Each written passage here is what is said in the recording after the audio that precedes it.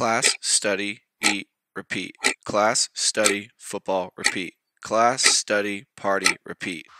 This may be a common theme at a lot of schools, but this is not the reason why I came to Washington State University.